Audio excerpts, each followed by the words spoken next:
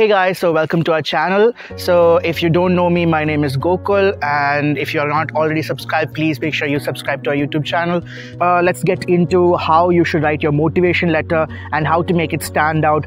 Make sure that you do not copy paste anything from the internet.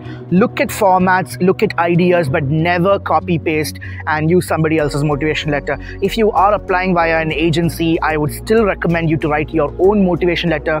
If the agency is going to help you with the motivation letter, and if they are going to actually write it for you, there's a high chance that the themes and the formats will repeat and the university will kind of understand it's not written by the student themselves. So make sure that you write it, and I'll tell you exactly how to.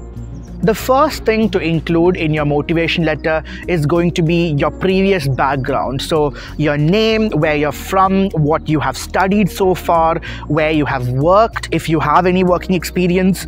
And you can also go ahead and include what program you are applying to currently and in what university. So this should basically be the first paragraph of your motivation letter. In your motivation letter, make sure that you include why you've chosen this particular program, why this particular university, and why this particular country. If you're applying to Latvia, make sure you're including why you've chosen to study in Latvia. So all this information is very important for both the university, and later the same motivation letter you can submit to the ambassador when you're applying for visa. So it's important for them as well to kind of understand why you are applying and what is the motivation. So go into detail about the university, about the program, and about Latvia in general as to what attracts you to Latvia. I mean, most of the common things included are the affordability and the European quality education. If you want to add anything else, of course, you can add it as well.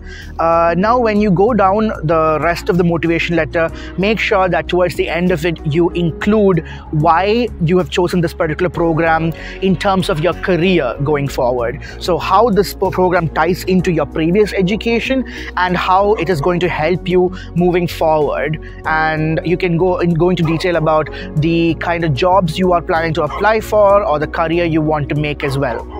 So I hope you guys have learned something new or gained a little more clarity about the situation. If you have any questions, please make sure you drop it in the comment section below or DM us on Instagram, and we will see you in another video very soon. Take care. Bye-bye.